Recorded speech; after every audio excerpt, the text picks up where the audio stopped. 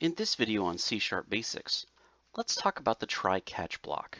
So a try-catch block performs a block of code, and if an error occurs while that code block is being performed, then other actions can be performed instead.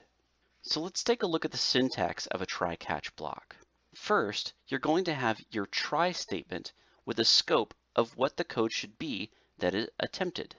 If there is an error within the try block of code, then the catch method will execute.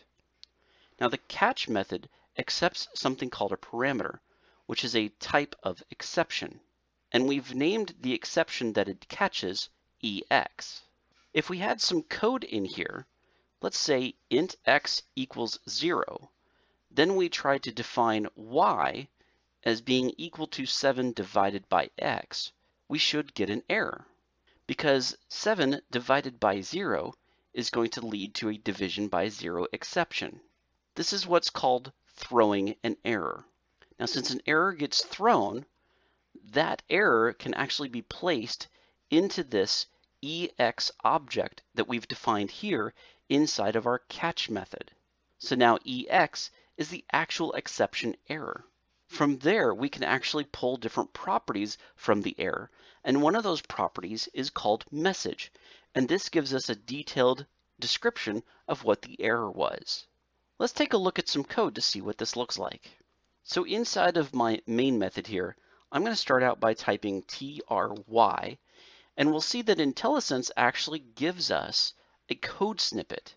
And code snippets are very handy because now I can just select the code snippet I want, and I can either select it using the mouse here, or I can hit Tab if it's already highlighted, and that will fill out all of the code that Visual Studio already anticipates that I'll be needing as part of that code snippet. Now up here in my try scope, I'm going to go ahead and define int x and assign it an initial value of 0. Next, let's go ahead and define another int, we'll call it y, and we'll set its value to 7 divided by x.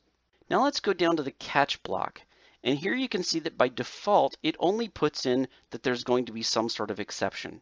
I'm going to go ahead and label this exception that it receives with EX, and that's going to now be a named object that is going to hold the information about an exception if there is one that is thrown by the code inside of the try block.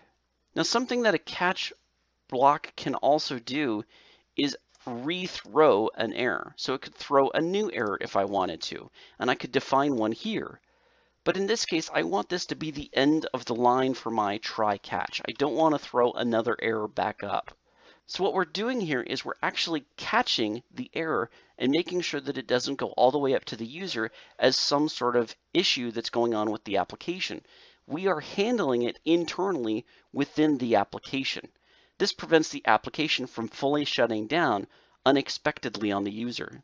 Now I do want to tell the user that there's been some sort of problem, so we'll go ahead and do a console.writeLine, and we'll say error, because we want to indicate to them on this console.writeLine that there has been an error, and we'll go ahead and concatenate to this the ex.message property, and the message property is going to be a detailed description of what the error is. So let's go ahead and end the statement there. And after our try catch block, let's go ahead and do a console.readLine.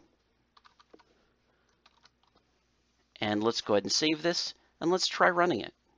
So our application is written to the console window, error, attempted to divide by 0. Now you can perform whatever logic that you want inside of the catch block. It doesn't have to be some sort of message to the user. Perhaps you want to go back and retry what's inside the try catch block by having some sort of go-to jump statement. But typically you're just going to want to catch the error, perhaps log it, and then move on.